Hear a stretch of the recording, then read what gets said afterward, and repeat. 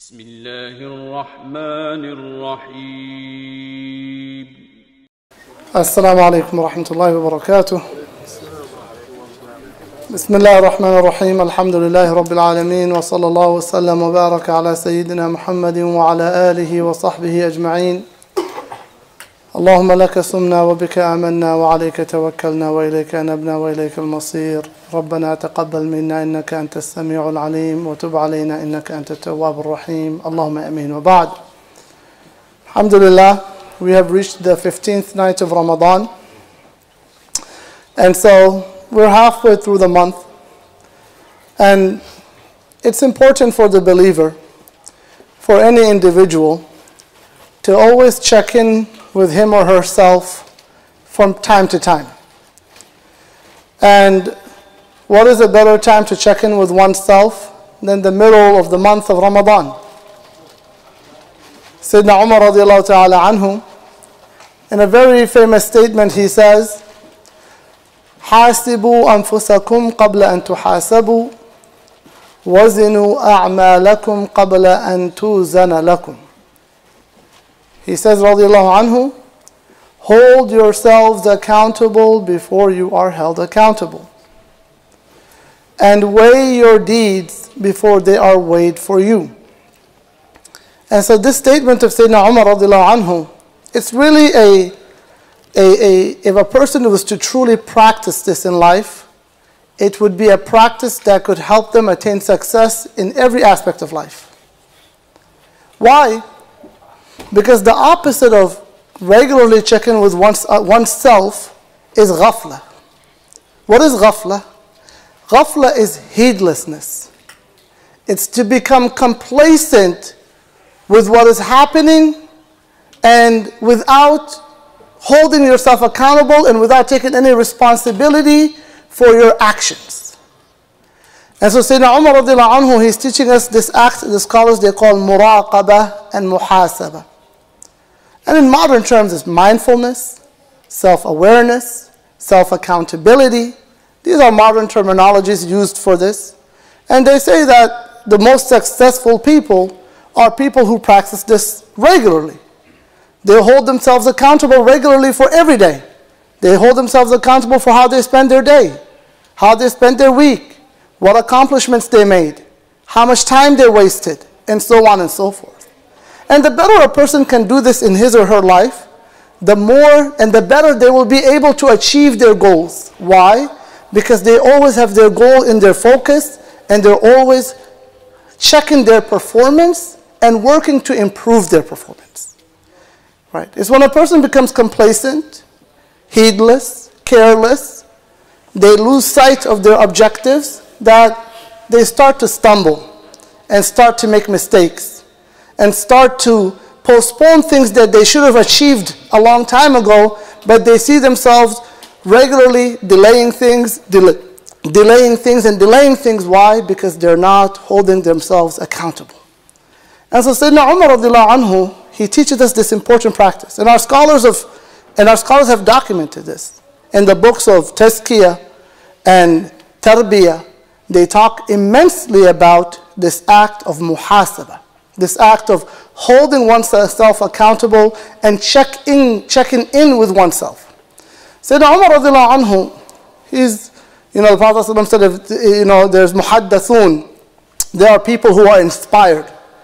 And he said, if there was a man to be a prophet after me, it would be Umar. So Sayyidina Umar radiallahu anhu, he had deep insight and deep wisdom. His statements, his du'as even, have been known to be really concise and really profound.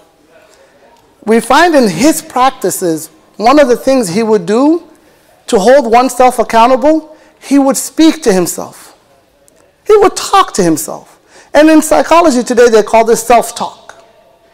They say there's positive self-talk, where you speak to yourself to overcome any negative thoughts, any anxiety about one's insecurities, right? That's positive self-talk. And there's also self-talk to ensure performance and success in one's personal life, in one's ibadat, with one's any aspect of their life. And so he would say, radiallahu ta'ala anhu, he would go and he would hold himself accountable. And he would humble himself. He would say, you used to be a shepherd. You were a shepherd boy. Right? How dare you become arrogant today? Allah has put you in such a place. He would say this to himself, reminding himself about his humble beginnings, so he doesn't let his ego creep in and allow him to assume that his achievements are because of his performance. He would humble himself, radiallahu anhu. Other times he would sit and he would cast his hand over a fire. And he would say, oh son, and he would stand just over a candle for as long as he could, a few seconds, 10 seconds. And then he would, of course, natural reflex, you remove your hand.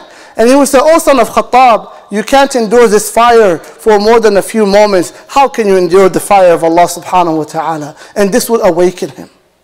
He was a man that wept so abundantly that the marks of his tears could be seen on his face. It left a permanent mark. This was part of who he was, radiyallahu ta'ala anhu.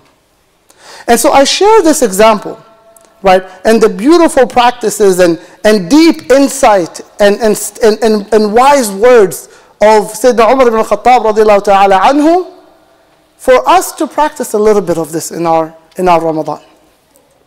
It's the middle of Ramadan. It's the 15th night. So every believer must check in with him or herself. It is the greatest and the most sacred, it is the greatest month of the year. In it is Laylatul Qadr. It is a month in which every night servants are emancipated from the hellfire. Tonight, Allah in His decree is recording names of people who are emancipated from the hellfire, subhanahu wa ta'ala. Every night, a caller calls, Ya baghi al-khayri aqbil, wa ya baghi al-sharri aqsir. O one who seeks good, hasten. And one who seeks evil, stop. There's a call every night, calling people to the rewards of Allah, calling them to the mercy of Allah, calling them to the forgiveness of Allah subhanahu wa ta'ala. When the month started, we mentioned that one of the mistakes people often make in a marathon is they sprint heavily in the beginning, and what does that lead out? It leads out to burnout. By the time you get to the middle of the race, you're done. You're like, I'm going to sit out, you guys keep going. I can't hang any longer. Right? Those are rookies. Right? They're usually burnt out. They're at the end of the competition. Right? Experienced competitors, they pace themselves. Right? They don't sprint, especially when they know it's a marathon. It's a 30-day marathon. And the most intense of it has yet to come, Laylatul Qadr in the last 10 nights. That's the heaviest part. And so you can't overwhelm yourself in the beginning. You have to pace yourself. And you have to find a pace that you can maintain regularly. And so, of course, our fasting is fard. And the believer must maintain their fasting, as that is the minimum during the day, and their 5 prayers. Beyond that, we know that the month of Ramadan is the month of Taraweeh and Qiyam. And our Messenger sallallahu alayhi wa sallam said, "Man qama Ramadana imanan wa ihtisaban, ghufira lahu ma taqaddama min dhanbih." Whoever stands in Ramadan with iman and ihtisab, his past sins are forgiven. And this hadith, we fear, right, to attain this, you would have to at least pray the majority of Ramadan. If you only prayed a small portion of it, then you haven't really stood Ramadan. You stood some of Ramadan, but you didn't stand Ramadan. Our scholars say wara' is to make sure you stand every night. If you really want to make sure that you have applied this hadith, is to make sure you stand every night. And that's why the believer, he or she doesn't minimize one night of Taraweeh. If they pray in Jama'ah, alhamdulillah, that's khair. If they can't pray in Jama'ah, they can pray at home. Right? Taraweeh isn't a salah that is required for you to pray in Jama'ah. Rather, it is not even preferred. Praying Taraweeh at home and praying Taraweeh in Jama'ah, you still fulfill the hadith. There's no preference. Pray Isha in the masjid and go pray Taraweeh however you like. So the believer should what? Hold their Taraweeh every single night in congregation. Alhamdulillah khair. You enjoy the tilawah of the huffaz. If not, pray at your home. You still get the ajr of the hadith bi'idhnillah ta'ala. And so that's the first check-in. Of the 15 nights that have passed, how many nights of Taraweeh have we prayed? Tayyib. Let's say you only prayed a few nights. If you're able to pray the next 15 nights, you still prayed the majority. If you pray tonight and the next 15 nights, you still pray Taraweeh the majority of the month. And inshallah, the hadith applies. So that's the first check-in. Hold yourself accountable. Maybe I didn't perform as many Taraweeh prayers as I wanted, but during the next 15, I will not miss a night. Right? And again, you do not have to pray in the masjid. It isn't mandatory. You can read the shortest surahs. If you want, you can read Fatiha every raka'ah and Qul huwallahu ahad and make your sujood and pray your 4 raka'at, 8 raka'at, pray your witr with Fatiha and Qul huwallahu ahad, and alhamdulillah in 15 minutes you made your Taraweeh prayer. That's sufficient. Knowing the fiqh is important because fiqh teaches you the minimums and the maximums. It teaches you what you need to do to fulfill the minimum deed and for you to get the ajr. And it teaches you, okay, here are all the other things you could do to maximize your ajr, right? It's important to know that because this helps you pace yourself. So Taraweeh. The second is Quran. And this is the month of Quran. And so if a Muslim must ask himself, we are an ummah of Quran. The Prophet ﷺ said, جُعِلَتْ أَنَاجِيلُ أُمَّتِي فِي صُدُورِهَا. The scriptures of my ummah have been put in their hearts. My ummah is a nation that memorizes its scripture. This is the month of the Quran. The Prophet ﷺ said, whoever doesn't recite this Quran and beautify their voice, he's not from among us. So this is the month of Quran. The believer must check in with himself or herself. How much of my time, the past 15 nights of Ramadan, have I dedicated to the Quran? Am I happy? Have I achieved my goal? Set a goal for yourself. It can be anything. It can be, this month I'm going to memorize Juz Amma, or I'm going to review Juz Amma, and I'm going to make sure my Juz Amma is perfect. That's an excellent goal. And you work on that. It can be, I'm going to read the Quran, a juz every day, so I can finish the Quran, entire Quran, and make a khatam of the Quran. That's a wonderful goal. It can be, I'm going to read less than that or more than that, but make a goal. Because that's the first thing. You set a goal for yourself, and then you hold yourself accountable to that goal. You make sure that, okay, if I fall short, I'm going to make it up, and I'm going to strive to make sure I fulfill that goal. Make sure that goal is one that is practical for you. And here with the Quran, its understanding is important, but its recitation is important. Because the Quran is the divine word of Allah. It is uncreated. It is the most sacred thing in existence. It's the word of Allah subhanahu wa ta'ala. غير مخلوق. It isn't like the rest of the creation. And so the person must dedicate some time in this month for the book of Allah subhanahu wa ta'ala. Also character. Things happen in life. Conflicts happen.